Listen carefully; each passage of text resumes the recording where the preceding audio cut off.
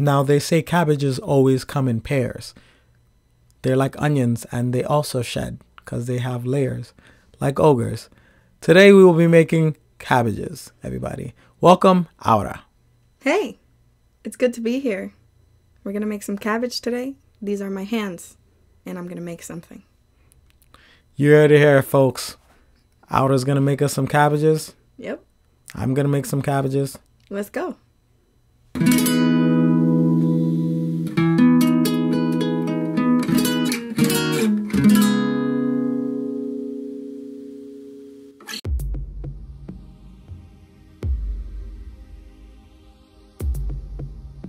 Welcome back, everybody, to another episode of One Plate Gourmet.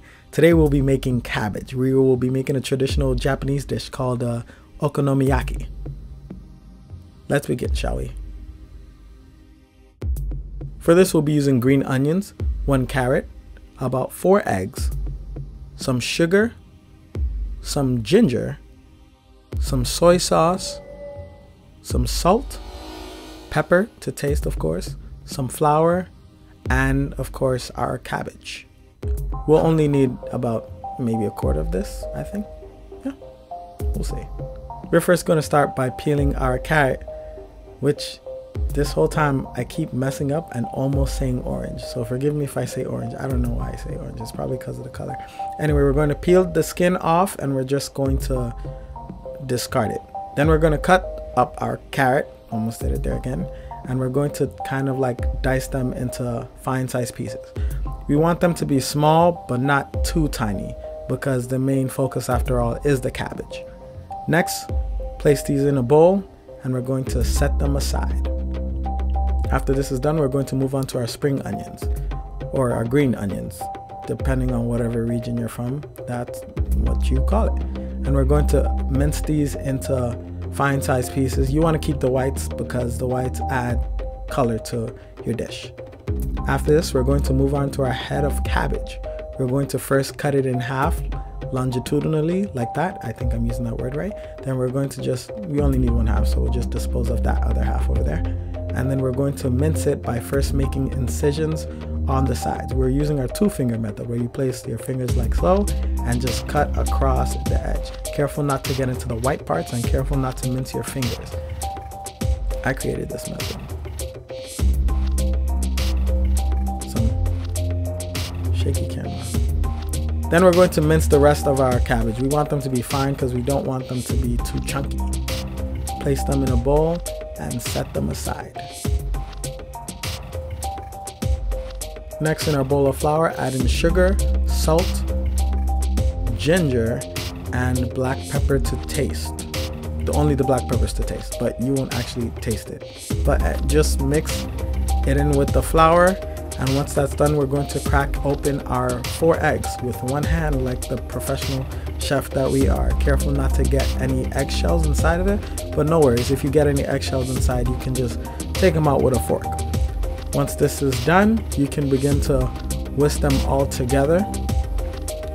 Some may recommend whisking the eggs in a separate bowl, then combining it, but I like to take risks. That was tea. Add in your soy sauce, mix that in, before proceeding to add in your spring onions. Add in your carrots as well, and add in about 1/3 of your cabbage. This is just so that you get to mix it in a little bit before you add in the rest. You don't want an overcrowded bowl. Yeah. Next, once that's ready, you add in the rest of your cabbage and kind of like mix it all in. Let these flavors get to know each other a little bit better. Once this is done, you should have a consistency that looks something like this. Then you know your dish is ready to be cooked. Thought I was gonna say served, but I didn't. Over medium heat, you want to just oil up your pan with some olive oil or oil of choice, up to you technically. Then using a ladle, you want to take 2 ladles worth of your cabbage mixture and just pour it into your pan. Using your spatula, you kind of want to shape it to make a circular shape. It will naturally just try to be a circle. And after about 5 minutes, you can check if it's done by just moving it around on your pan. If there's little to no resistance, that's how you know that side is done. And then carefully, very carefully, flip it. There you go. You want that nice browning crust on that side and on the other side when it's done. Leave this side for about 5 minutes and then get ready to flip. Unfortunately, we are not experts, so the first time we did this, we didn't get the result we wanted. So we're going to try this again. This time we're going to try leaving it in for about 8 minutes instead of 5 minutes.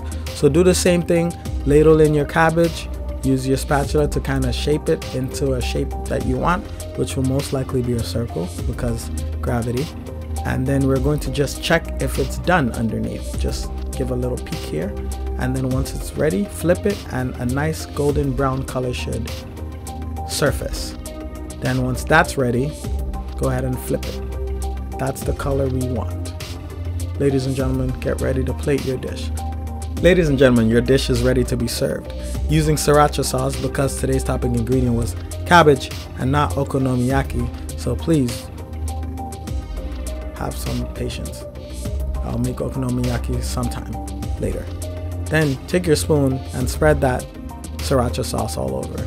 And using your mayonnaise instrument, just generously coat your okonomiyaki with a heaping amount of mayo. Top with a lot of sesame seeds, a generous amount, like a lot. Right. Then go ahead and top with your spring onions, a lot of them, the rest of them actually. Top with your carrots. And ladies and gentlemen, there you have it.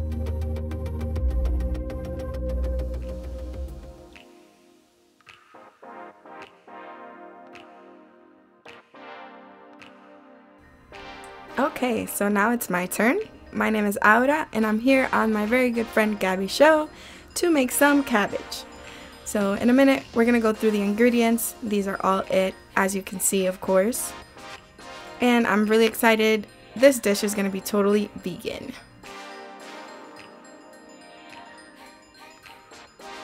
We're gonna start off with some almonds, 1 cup of sliced shaved almonds, 1 cup of raw honey.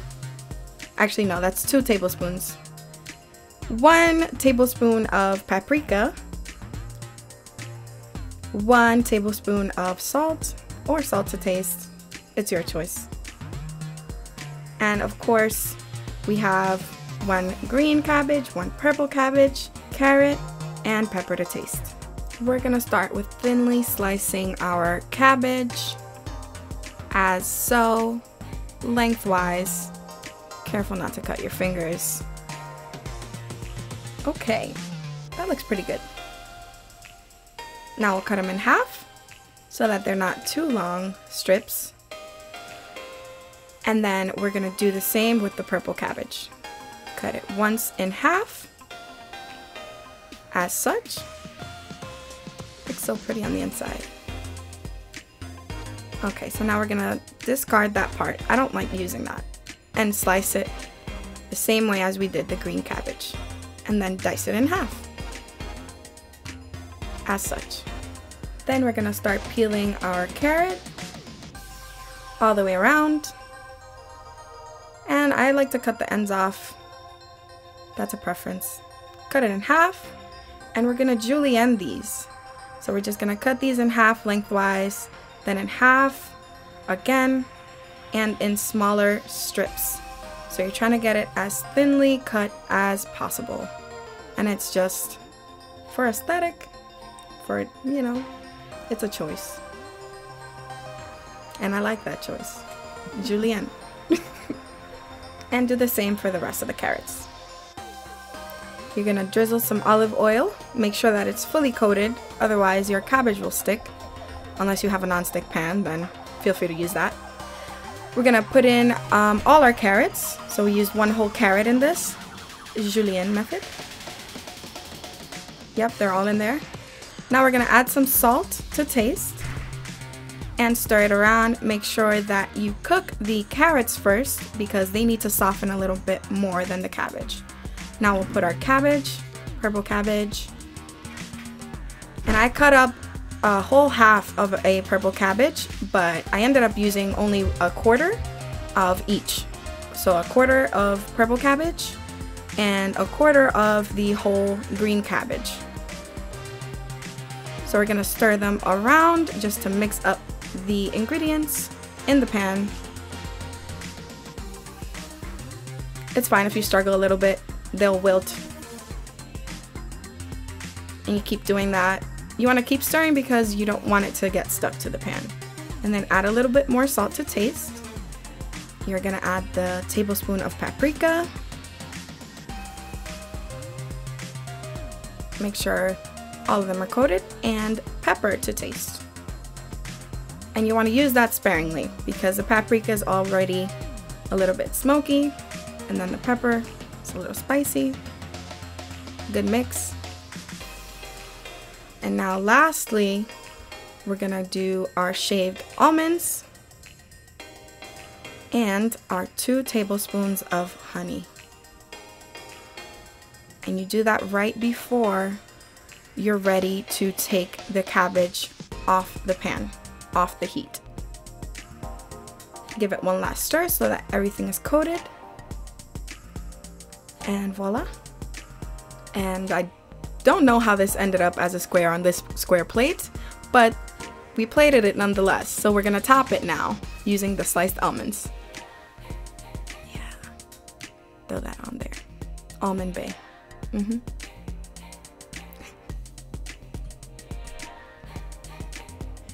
And there you have it. Chou et amandes. And I totally butchered that, but it's okay.